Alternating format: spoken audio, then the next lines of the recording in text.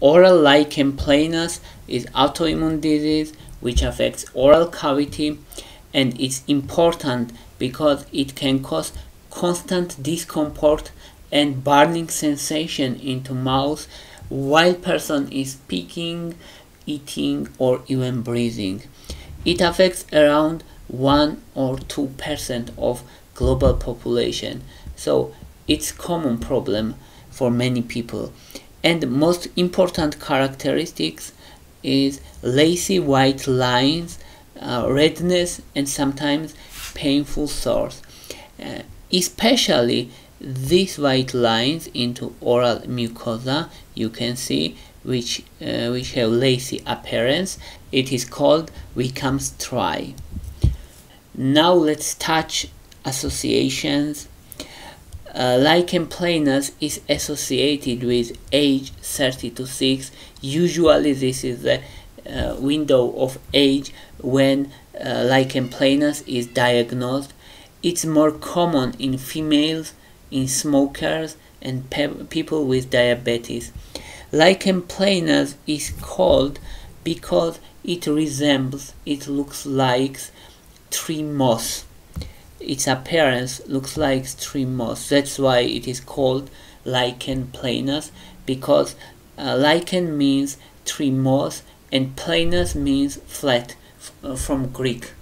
Now let's say about what is manifestation and forms of lichen planus. Most common form is reticular oral lichen planus. Its most common appearance, you can see these lacy white lines, patches, and its most common characteristic and most common type. Usually it's asymptomatic and usually it has good prognosis. Another type is erosive type. Erosive lichen planus characterized by red raw areas. You can see how red is this, and it looks like it's raw in the mouth, burning sensation, discomfort, painful sores, and ulcers. So this form, erosive form, is more commonly associated with malignant transformation. That's why it's important. Generally, lichen planus has a low rate of malignant transformation, but erosive form has higher malignant transformation. That's why we should pay attention. Another type is plug-like lichen planus, and it's characteristic because you can see this white patch which resembling oral leukoplakia. Usually it's asymptomatic also. And we have other three types.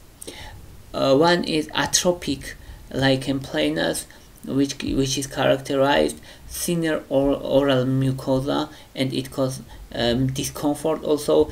It's somewhere between first and most common form, which is reticular form and erosive form.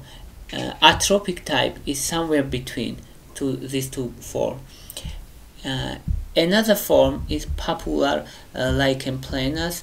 Papular means we have small papules inside, small bumps inside the mouth. Usually they are small and they are multiple, and symptoms usually asymptomatic, so we have no symptoms usually.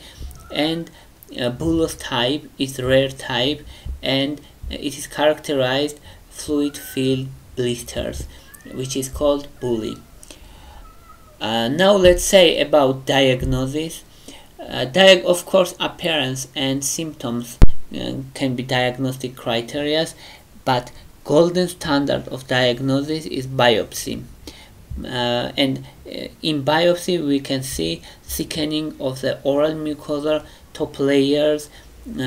Also important is decreased blood vessel count and increased band of lymphocytes or lymphocyte accumulation. Now let's say about treatment. First line treatment is topical corticosteroids usually. If topical corticosteroids is ineffective, as a first-line treatment.